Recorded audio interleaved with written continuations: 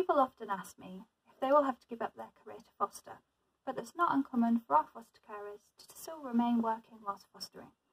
The most important thing is that there is always someone available who can be there for a young person if they need to be. A young person in care might need you to pick them up early from school or to be there for a meeting. Some of the young people that we work with might not be in education when they come to us, and in those situations we would need the foster carer to be home full time. Sometimes couples might have one person taking on the majority of the care responsibilities and the other person working full time, and with single carers they may take on some flexible part-time work.